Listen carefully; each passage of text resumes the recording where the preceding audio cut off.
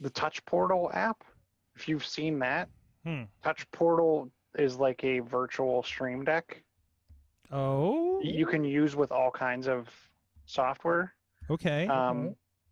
I was actually thinking about, digging back out the old Nexus 7 to use. This one here. This is at Yeah, touch-portal.com. So and this it's free. it's free. Oh no, I did not drop it on my foot, but it was very loud when I dropped it. So, and I'm not worried about it being broken at all.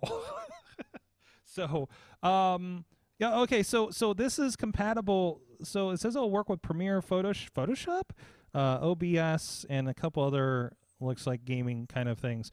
So I mean, this looks like a app version of like the Stream Deck that I know some people get.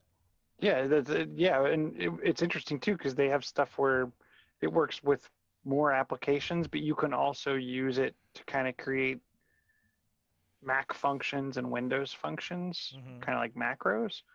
I don't know. I was thinking about, it wouldn't hurt to give it a try. Let me know if it's got any compatibility with vMix, and I might be interested in checking that out. So.